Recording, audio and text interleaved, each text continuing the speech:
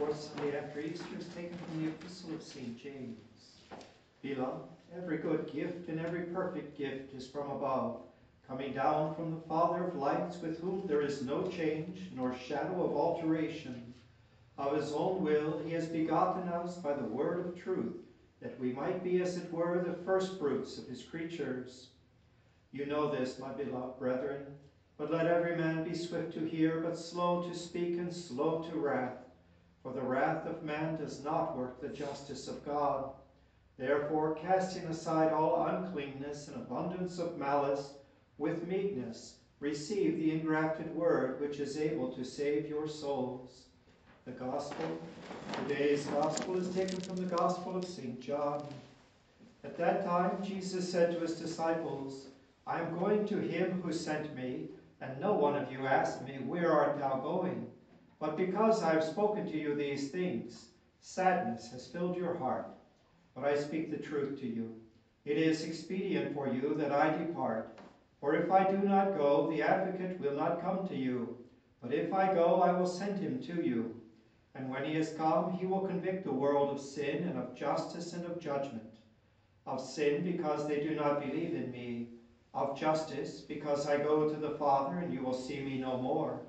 And of judgment, because the prince of this world has already been judged. Many things yet I have to say to you, but you cannot bear them now. But when he, the Spirit of truth, has come, he will teach you all the truth.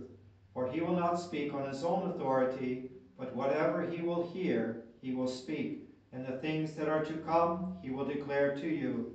He will glorify me, because he will receive of what is mine and declare it to you. Thus far as today's Holy Gospel. In the name of the Father, the Son, and the Holy Ghost. Amen. The Easter season is fast approaching its end, when we will celebrate the ascension of our Lord into heaven. And he is, in today's Gospel, preparing his disciples for that departure. And when he tells them, I'm going to leave you, sadness fills their heart. And he says, why don't you ask me where I'm going? You're just sad because I tell you I'm leaving. And many of these things, just as he says in the end of today's Gospel, many of these things you don't understand because you do not yet have the Spirit. These things are hidden from you. And we see that even during our Lord's public ministry. Many things he spoke, and the people, even the apostles, did not understand the word that he spoke. It was hidden from them. And I believe the reason so many of these things are hidden from us, hidden from the apostles, hidden from people in general, is because we do not lift our thoughts, our hearts, higher than the material realm. We have these physical things that we are attached to. And history is replete with examples of us making gods out of material things. We want a God that we can see, that we can feel, touch, and hear. And God, to accommodate us, sent his only begotten Son. Here, you want flesh and blood, you want something physical, I will give you my only begotten Son. Here he is. But even our Lord, the very presence of God himself in human flesh, becomes an obstacle to us. Because God is trying to lift us from this world into heaven. And we are trying to bring God from heaven down to this world. We are trying to take the Spirit and make it material. And our Lord is trying to tell us we need to elevate the material and make it spiritual. It was necessary that Christ should leave the apostles. And though their hearts are filled with sorrow and they don't understand why, it is necessary. And it is only after they receive the Spirit that these things are made clear to them. And I suggest that we are in the same realm as the apostles. We tend to make a God of what we can see and touch, our material things. We tend to bring God down to our level. We even read the sacred scriptures with a materialistic point of view. As I often criticize the Protestant idea of, success, the gospel of success. You see, if you're successful, then God has blessed you. I've got a different name for that. But prosperity gospel. Prosperity gospel, yes. If you are prosperous, that means that God loves you. And if you're failing, that means that God doesn't like you. You're not pleasing to God. And that is the farthest thing from the truth. Those whom God loves were the outcast. Those whom Christ came to save were the poor, were the sinners, were the weak, the just, the righteous, the wealthy. You don't want me? You don't need me? I didn't come for you. And so it is not a gospel of prosperity, but a gospel of poverty.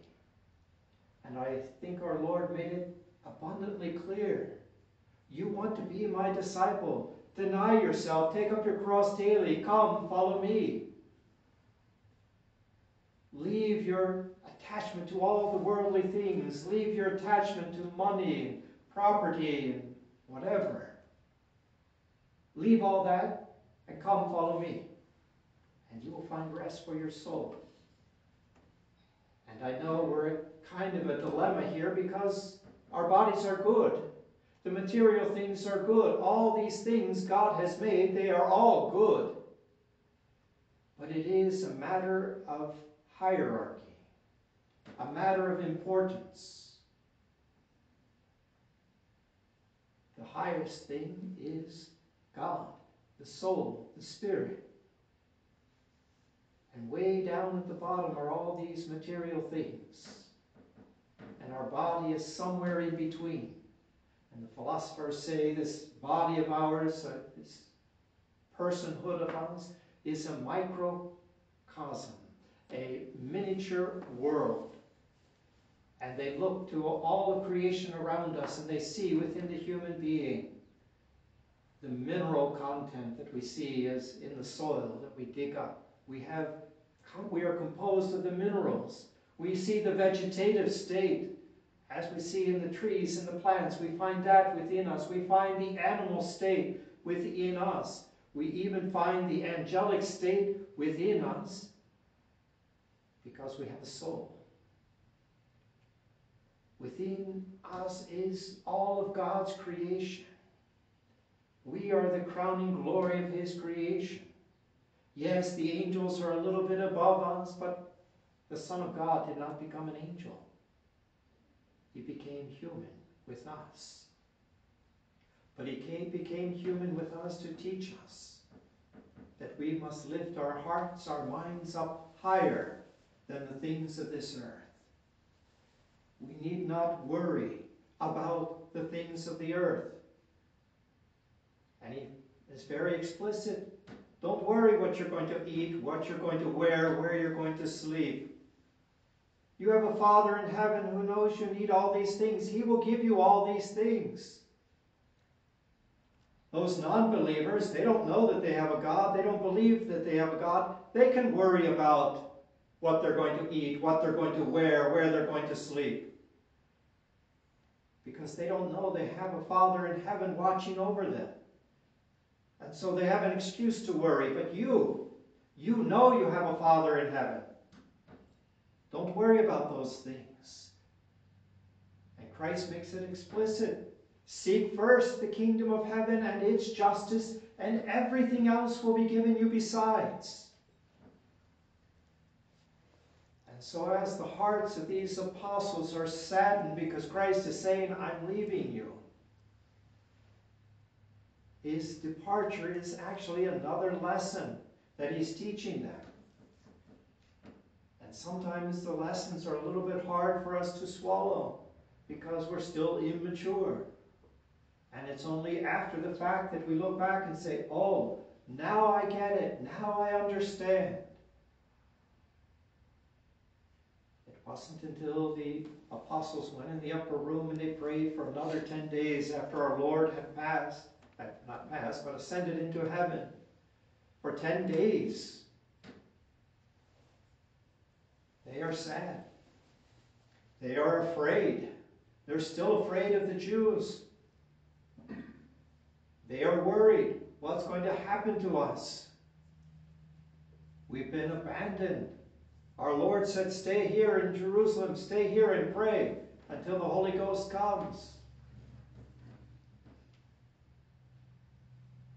But we've misunderstood him so many times. Is that really what he meant us to do?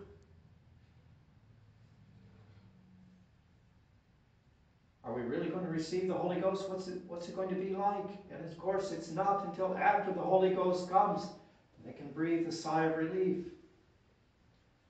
Now the Gospels, the Scriptures are all laid bare. They understand clearly. Now they understand all that Christ has said and done. Now they understand how Christ himself, in his person, fulfilled all the prophecies of the Old Testament. It was the Holy Ghost who filled their minds. It was the Holy Ghost who filled their hearts. It was the Holy Ghost who took away their fear and gave them courage so that St. Peter can go out and say, you Jews, you crucified him, the Son of God, but he rose again from the dead. Don't panic. You want forgiveness. He's ready to give it to you. Just believe in him and be baptized. And without fear.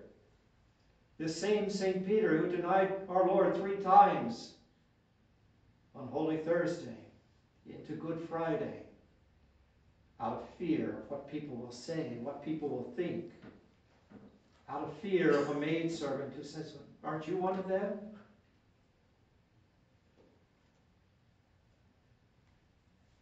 This same fearful man is fearful because he's only looking at the material things. He only sees it with the eyes of our fallen nature. I keep wanting to say with a natural perspective or our natural level, but it's actually our fallen nature. Our original nature is supernatural. That's what Adam and Eve had in the Garden of Paradise before they fell. They saw, they understood. The Holy Ghost has come to restore. But before we can receive the Holy Ghost, we have to feel that separation. We have to feel that loss. We have to experience that sadness. We all want the joy of our Lord's resurrection. We all want the joy of the Holy Ghost coming and filling our hearts and souls on Pentecost. But before we can get to that point, we have to follow Christ to Calvary.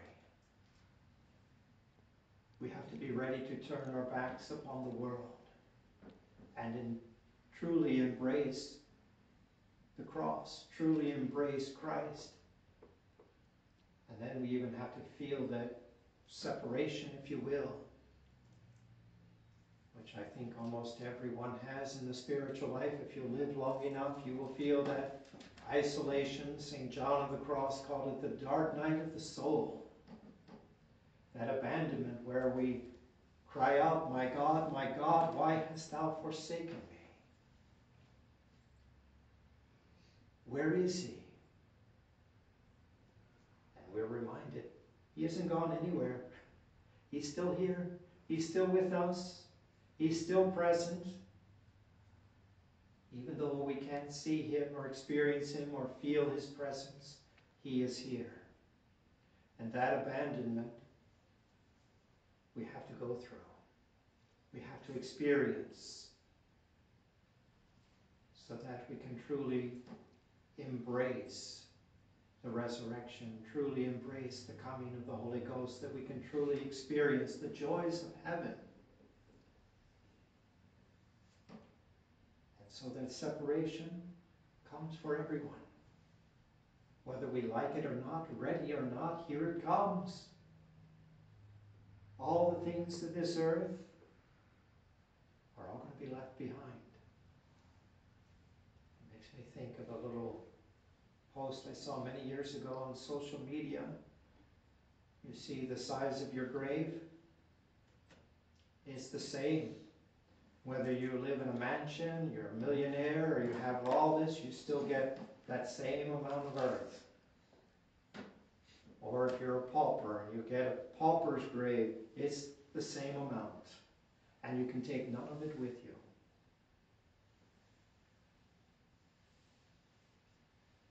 It doesn't matter. These things of the world ultimately are not important. And I have to maybe put a caveat there, because the young people hear that and say, well, then why should I work? And they develop. It's not important. I don't need it. You know, God will provide. And our Lord also says, thou shalt not tempt the Lord thy God. He has put us here in the flesh, and he's given us these material things, and he expects us to use them, to develop them, to cultivate them, to increase them. And to the young people with such an attitude, I would remind them to read the parable of the talents. Our Lord gives a parable where the master gives different amounts of talents to his servants, and he goes away and he comes back, and each servant comes and gives the original talent that was entrusted to them, plus the increase, because they invested it, they developed it. But the last servant, he had 1 talent, and he took it and buried it in the ground. And he dug it up and he handed it to the master. Here, master, you gave me 1 talent, and I will return 1 talent. I know you're a just man. You see, I didn't lose it. And the master calls him a wicked servant. No, our Lord gives us the material things. Our very life here, it is a talent that's been entrusted to us, so that we can invest it, so that we can increase it, we can make it grow. It is not God's intent that we can sit by idly, wasting away the time, the talents, the gifts of these material things. He wants us to labor. He wants us to put our heart and soul into our labor, but he wants us to sanctify this labor. He wants us to sanctify these things.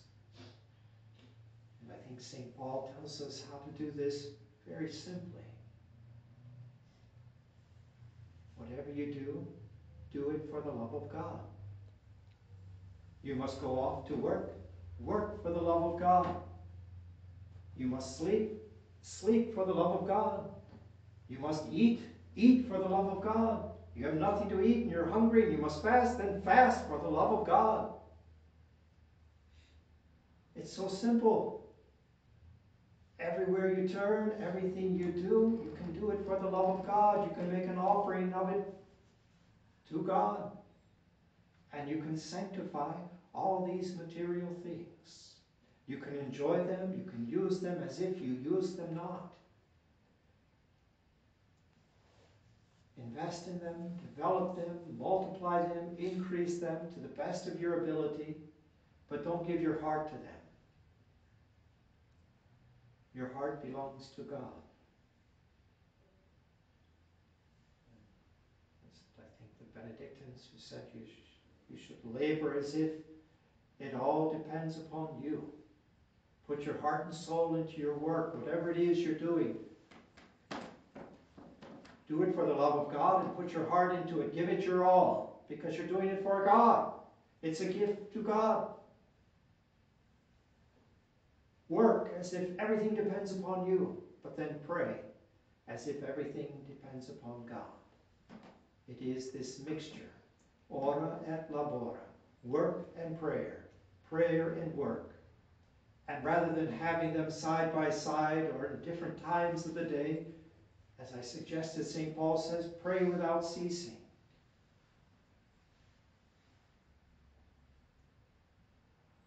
Whatever you do, do it for the love of God. Make everything a prayer.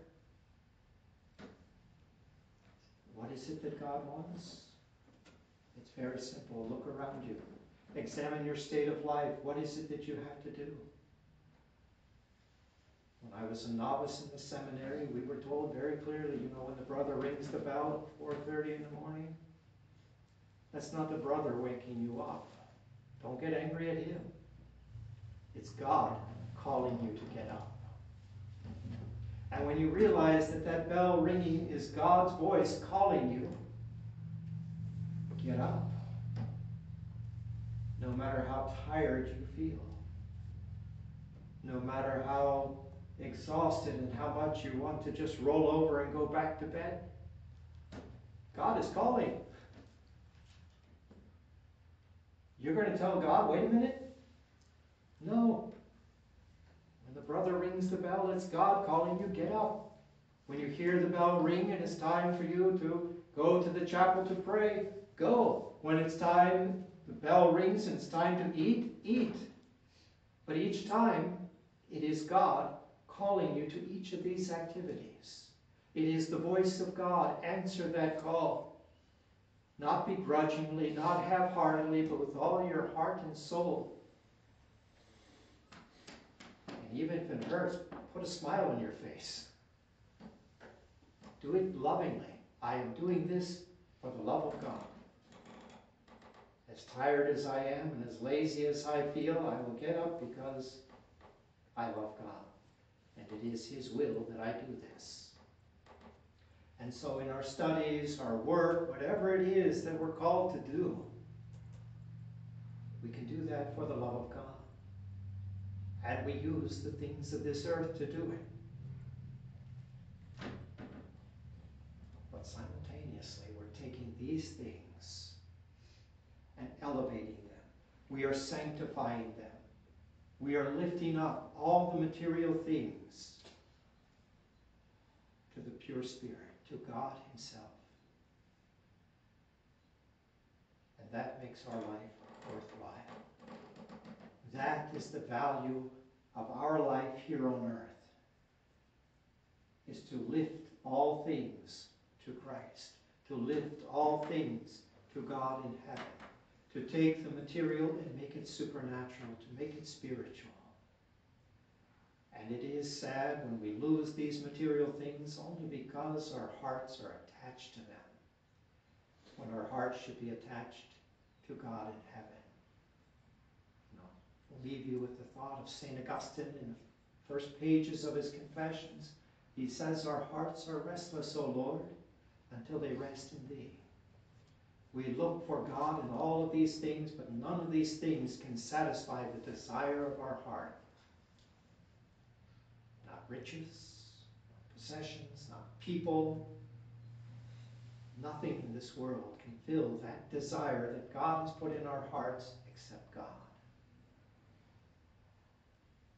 So seek first that kingdom of heaven, and everything else will be given us besides. Benedictio Deus Patris, et Spiritus Sancti descendet super vos et manet